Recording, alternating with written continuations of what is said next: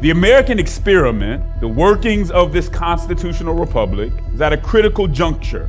What I've become convinced of is that the state of our politics is a reflection of the state of our souls. That the kind of people we are has much to do with the kind of politics that we have. The question as believers that we need to ask is, who should we be in the midst of the society in which we live? There is a lot of conversation going on. There is a lot on every side. And I would urge people to realize that every human being that you're speaking to or speaking about was made in the image of God. Today is a day that you are going to hear from a lot of people. And I hope that as you're hearing all of this, you'll be able to take this time and do a self-audit of how the Lord is working in your life and what that might mean for our political engagement.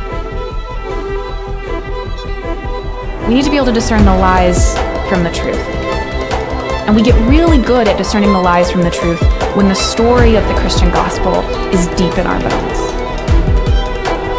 When we talk about people who we think are problematic culturally, whether they're problematic socially or in terms of theology and religion or politically or whatever the case might be, we think of those as being in the wrong, and we think of ways in which we can disprove whatever theory it is that undergirds their worldview. But we don't think in terms of relational engagement that can lead to better understanding and potentially transformation.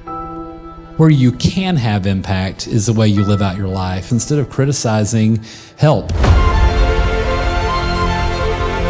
Even the smallest among us deserves a voice and an advocate. Everyone has a story, everyone has a testimony, even when their anger and prejudice hides it from us. You are no longer strangers and foreigners. You are citizens and members of God's household. What is our calling and what ought to be our posture in that space? I come to suggest today that we must be advocates.